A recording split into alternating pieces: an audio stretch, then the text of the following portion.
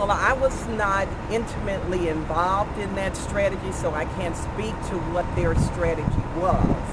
I just know that we're running our campaign, and I have a top-notch staff, a great group of people that are helping me do that, and we'll be moving forward and putting it out there.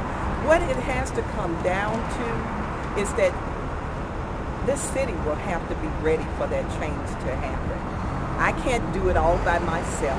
I don't intend to be a mayor that is only looking at doing it by myself. So I'm asking all of our citizens to reach out and come out and offer a helping hand, to volunteer, to get out there and help knock on doors, and of course to donate.